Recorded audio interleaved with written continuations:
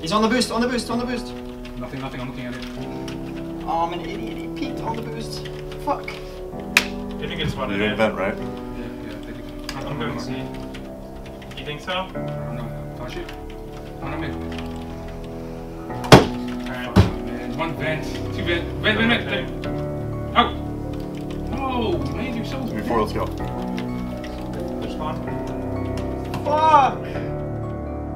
If we're looking into the past to kind of see where we are right now, you can see that there's a lot of kind of unresolved, you know, and undisclosed issues that the community doesn't know about that we've had to go through. But let's start by looking back towards DreamHack Open. Oh, look. Yours is detached? Flotation device, yeah. My flotation device is already detached. You're gonna have to float to Europe, dude. You're the first one to go. Oh my god. I'm wearing 2 hoodies, man. Yes. How are you back there? I'm good so far. If this guy starts sweating too much, I might join you back there. Yeah, you should probably. The cool seats. I'm putting the slightest bit of pressure to, like, you know, relax in the damn thing. It's just like,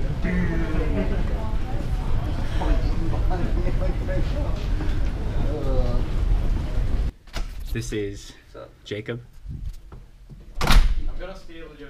and Alex. Yes, please do. Wait. Where's this going? I can show you the world. I can show you the Shine, shimmering splendor. Tell me, princess, now when did you last let your heart decide? We got 2 different angles. Okay, Todd, you're gonna drop them. Go through. The original roster contained a seasoned veteran in Devil Walk as well as a massive upcoming talent in Pith. One thing that we didn't foresee was Devil Walk and Pitt leaving the team and not coming over to the United States. So for us, you know, going into the last season of ESEA, we had really high hopes, pretty high confidence, but the issue that we ran into was that when we had left for DreamHack, we hadn't anticipated, you know, Swedes wanting to stay in Sweden for as long as they did. It was just kind of an avalanche of misfortune happening all at once. That's when I came to Lex and I'm like, I don't know what we should do. You know, I don't know what to do. Anger, Lex, and I were already moved to Chicago. We were already setting up at the SteelSeries office, and suddenly we just had 2 of the core pieces of our team ripped away from us. And we were left with these huge voids that we needed to fill, like, immediately. We felt like we were at the risk of losing everything. You can't have a CSGO team with 3 players. We ended up getting Flowsick and Derek to agree to come out, and honestly, that was a godsend. If they hadn't decided to join, you know, like, I don't know what we would have done. It's not just one person, and it's not just 2 people. Everybody has something that they do that makes somebody else on the team angry or frustrated or depressed. You know, it's just part of being on a team. Not everybody's going to gel perfectly, and right now everybody just has low patience. We're so worn down, everybody is, from all the pressure, and you know, things were bound to come to a boiling point. It's just natural. We are preparing right now for Katowice. I have a lot of scrims booked pretty much every night this week. Spending a lot of time going over tactics and making sure everyone's on the same page. Right now we're just trying to grind out scrims. I mean, a lot of what we're doing is, I mean, prep work isn't exactly the most fun or, I don't know how to put it, maybe enjoyable time that we'd like to be spending. I'm sure a lot of us would like to be sleeping in right now, but we are on our way.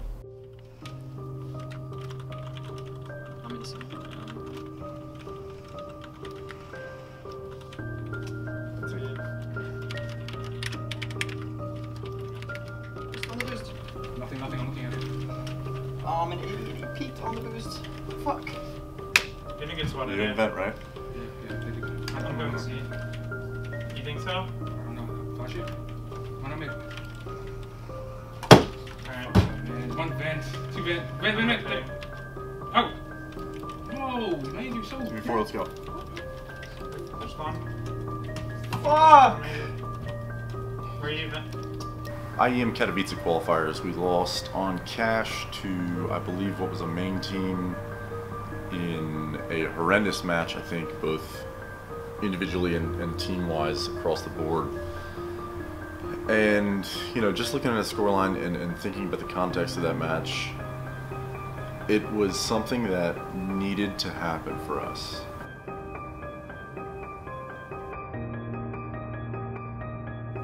What is kind of strange is that outside of game, man, we really know how to chum it up. We're all good friends. Like, all 5 of us are really good friends, and we get along fabulously, like really well. But in game, it's like this switch gets flipped, and it's almost as if we're a whole different team. We had 2 options for the upcoming weekend. There was a DreamHack closed qualifier where all of the top teams in North America were going to be competing, you know, all the teams that had been just beating us up and down for a couple weeks. And then there was a local Chicagoland, the Mad City Land, that was going to be run by a couple Steel Series members that we had been asked to participate in a few weeks earlier. And you know, like, you can look at it as us wanting to go beat up on lower skilled people or like dodge a qualifier or something like that, but honestly it was just an opportunity for us to regain our footing and regain a little bit of confidence. So when the guys said, you know, they'd rather go and play the local LAN and take it easy for a weekend, I totally understood, and I couldn't fault them for that, and I wasn't going to push them into playing this other qualifier when they could earn a little bit of cash and have some fun this weekend instead. This gaming, you know, world that we live in kind of puts those pressures on us as much as we do ourselves. And I think going to this LAN at Mad City was kind of the point in which you can step back for a second and realize where we all came from. And that's, you know, we were all at one point, you know, nobodies. We were no one, and we all worked hard to get somewhere. And so, you know, part of the reason that we wanted to go is just to kind of take a step back from all the serious matches that we must win, we have to win this, or else. And go have some fun, like realize why we all do this, and why competing is our passion, and why we love to do what we do. And, you know, there's no better way to do that than to check in with your roots.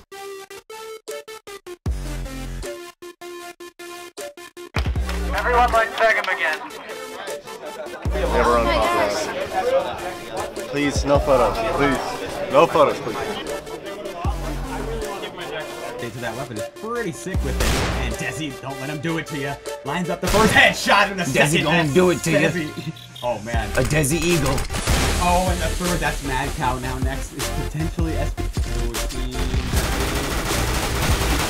Across the board, and Winterfox extremely aggressive. Down, what is that? You see that? They're gonna need a hell of a performance out of XP3. It's now worried about the flank. By worrying about the flank, it does leave Lex all alone. So can the old school legend do it? There's already an op posted up on him, and then misses the shot. Looking for the repeat. A little dangerous there. That's going to force Sezzy to get off the bomb. Don't give this man a chance. And now he just needs to take down Sezzy. This is huge from XP3. And he completes the quad. Sick headshot. He must be drinking that dark matter. Dark matter. They gotta prove their dominance. Here. No, don't take it away from him. Slow sick. What? Slow sick. Wait a minute.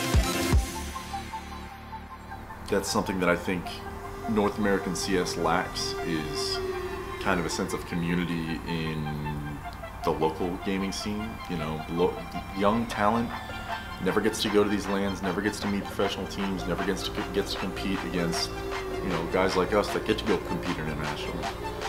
I think there's, you know, a responsibility for us as professional players to take them seriously and realize that when we were growing up, we had these LANs all the time, and we got to go and compete. And they've been all but dead up until recently. I mean, you've got Philadelphia on the East Coast, you've got some of the local LANs up and down Southern California that, you know, happen, but the Midwest doesn't really have much. but now they've got Mad City Land, and we wanted to be there to support that.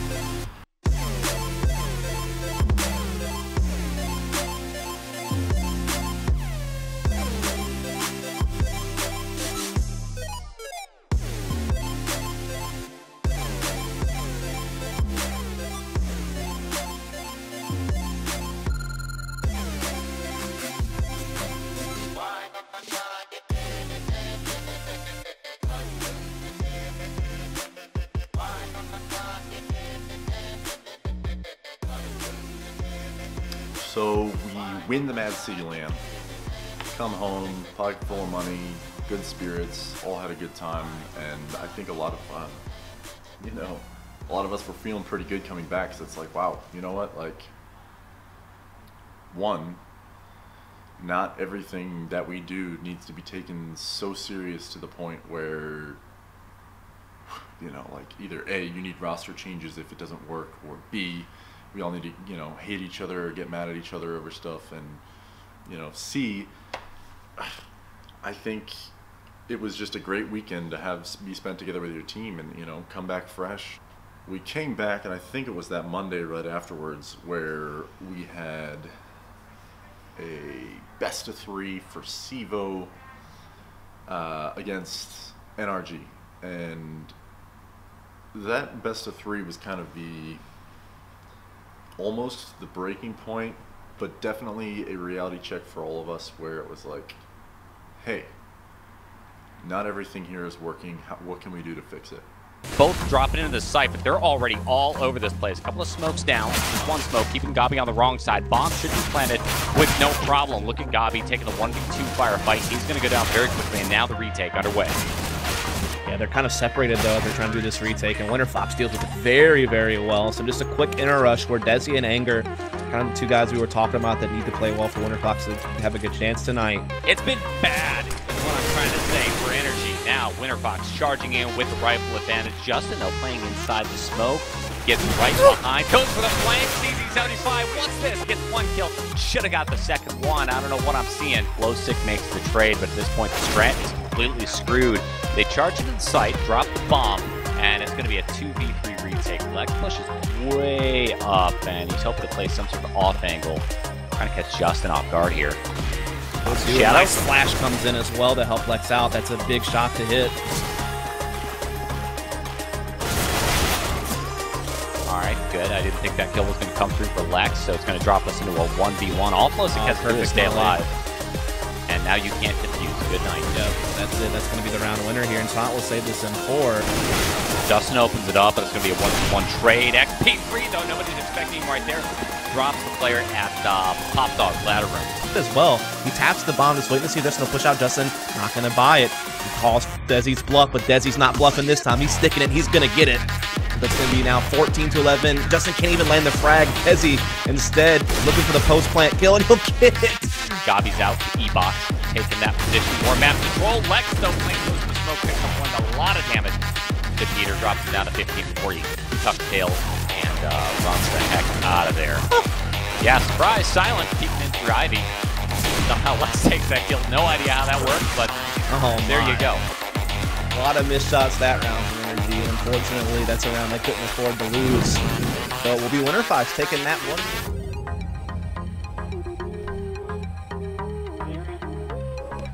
We're back. Map number 2. First one was Force Train, 16-11. Winterfox taking that, interestingly enough. So they're on map pick. Never saw it before from Winterfox, at least not late. I believe you watched the cat as well. And Desi's going to come charging on up. Yep, surprise, Gabi shut down. Now Peter's going to run all alone, sees Desi, and it's actually XP3 who goes ahead and finishes off that kill. That's a 3K round for XP3. And nice hold from Winterfox, and they might even lose a single member here. As soon as I said that, Peter does pick up an out frag, but now in a 1v4, this one should be done soon. Yeah, I think they can just see the barrel of his gun right there. A little flustered, misses one shot, and tries to back off, going for the save. Lex right there with the jumping Famas shot. One's at Firebox. Grenade's gonna get Lex down. He realizes that the probably gonna run out. Gabi gets tagged just a little bit though. And now all the players just like isolated on one side. There's a flying silence in the sandwich. Gonna put XP3 in a free tough situation, 1v3. Ends up taking the firefight. There's a dude turns around, spots him, but he's going to get dropped. So now it's between a very tough situation. AWP needs to pick up a kill. Peter working his way up. Off shot's going to fail. Silent takes the kill. Peter with the defuse. Cool. What do you want to do? Like, you literally like saying the opposite of what I'm saying. I'm saying we need to go faster. That doesn't mean we need to do a strat fast, which is sticking on fast, which I can agree. But our default needs to be done faster. That's all I want to say to you. No, I don't care. Like, all I was saying is it wasn't working. Sticking to the plans. It didn't work because our default was run too slow. Our default was run too slow. We didn't even get to do it properly yet.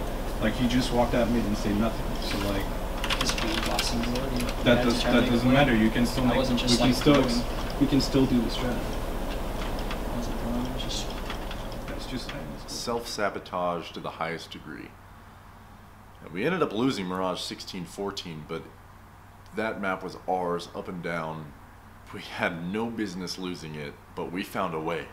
Damn it, we found a way, and it was spectacular to watch because it was the most disheartening thing you could possibly see when you just know that you and your team are down mentally and emotionally out of it and just not there, and you're still winning the game. It's like, why can we not just win this?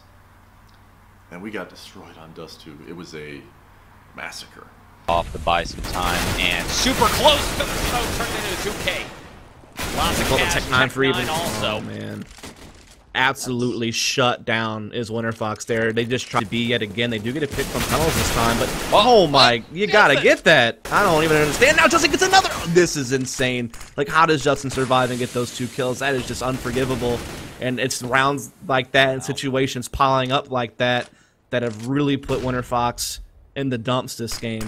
He's all alone. Problem is Justin spotted him out, so he knows what the position is, drops the smoke. Now the flashes, angered blind, nothing you can do, sprays at the floor. And that is perhaps an unexciting end to... And we finished that match and stepped away and spent the next 2 days talking about how we can fix it. And not a lot of solutions seemed really feasible. But one thing that we talked about that I think ultimately is going to be something that solves a lot of issues in this team is having an in-house coach. And so we brought in Mike, who actually works at Steel Series, former pro player Paradox. Hi, my name's Mike Paradox Stanowski. I'm an ex-CS pro and the new head coach of Winterfox. Every round to even give themselves a chance. Rattlesnake getting the opening kill on War Machine. But Paradox with the sniper rifle coming back and answering with 2. Willzu making his way into the shot. Paradox with the 3rd. When Brian first approached me to potentially coach Winterfox, right away I felt, and just being around day to day, that there's a tension, and tension can be positive or negative, right? And tension on part of the players and the organization, right? Tension comes from expectations, and Brian and I talked a lot about what the expectations are, what they should be, and also how to handle that tension. Our first team meeting with the guys and myself, well, it was really an org meeting with everybody involved. The first thing I told everyone is everybody in the room is responsible for doing their job, and they're part of being the best, right? It's not the 5 guys that are playing in the server at the time. It's everybody that's contributing up to that, right? And you have to be mindful of every person in that room and the sacrifices that they're making to be here and to help the team be the best team that they could be. And each and every person in the room said, I want to get to Major. That's our goal. Let's get to Major and try to win it. Right? So even though there is tension and there are arguments day to day, at the end of the day, you know the guy sitting next to you, to your left, to your right, all across the room, throughout the whole organization, the team, the organization is to get to that Major. So let's all come together and understand that our goals are the same, right? And refocus ourselves into achieving that goal. So now that we're getting that down, our practice is going to follow, our results are going to follow, and we're changing the way we do things quite a bit, where we may have to make some sacrifices, right? Some additional sacrifices, but we've all decided together that we're willing to make that, from Brian to myself to the entire organization and the entire team, and we will achieve what we set out to achieve. For me, ultimately, I'm guardedly optimistic in that we're still gonna have problems. Like, this isn't, you know, all roses. It's not all gonna smell pretty. But I tell you what, like, our shit, the stuff that comes out of, you know, the room over there that we play from, sometime, someplace, somehow, some way, we are gonna make it work. And I think I'm confident in saying that now, because after everything, I have 4 guys that I can call my teammates that are willing to work. And when you have that, you've got something. It may not be the next Fnatic overnight, but if you have 4 guys by your side that are willing to do anything to win, you got a real shot.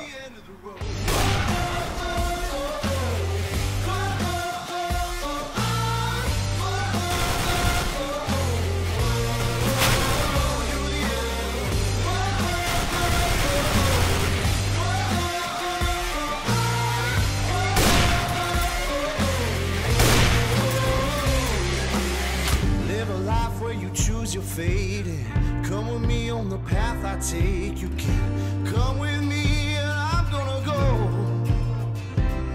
'cause I'm not down in that setting sun, and I'm not living life on the run. You can come with me, head on down the road. You have to be willing to accept the difficult ones and allow them to help you grow, both as an individual and as a team. And if you can harness that energy, right, and harness and create something positive out of it and grow, then you'll build something spectacular, and it's only a matter of time.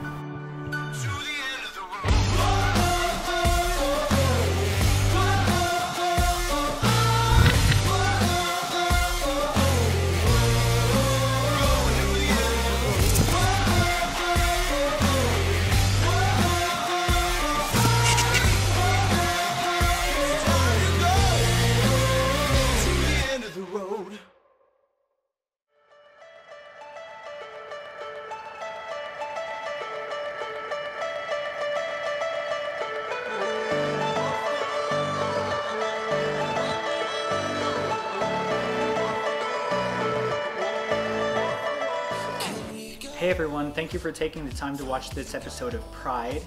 If you liked what you saw, if you want to see more, go ahead and press the subscribe button down below. If you learned something new, or maybe you just developed a man crush on Lex after this episode, make sure to hit the like button as well. Big shout outs to SteelSeries and CyberPower PC for all their continued support. Extra special thanks to some of the musical artists that let us use their songs in this episode. We'll see you next time. Thanks for watching.